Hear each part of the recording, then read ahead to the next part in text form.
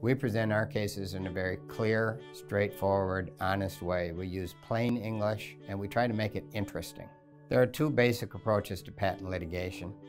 One of them is to have a lean, focused approach that really is geared towards preparing for trial, to present it as a story that also includes some human interest.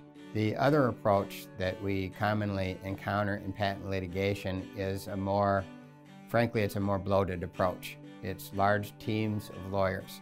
We have litigated against firms that have 1,000 lawyers or more. The thing is that when those lawyers actually get to trial, no one actually knows the case. Enforcing a patent in court really is a pretty simple thing. The whole goal is to get the case to trial.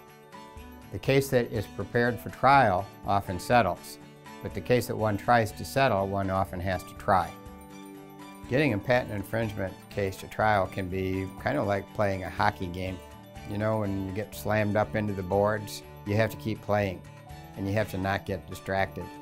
We don't want to get sidetracked into a lot of side shows, motion practice, Markman hearings, inter partes review.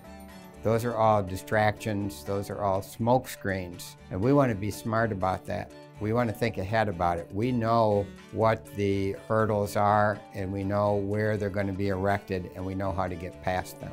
We act as local counsel for lawyers from all over the country. They tell us that they know of no other law firm in the country that is as conveniently located to the federal court. We can be in court in 5 minutes from our offices.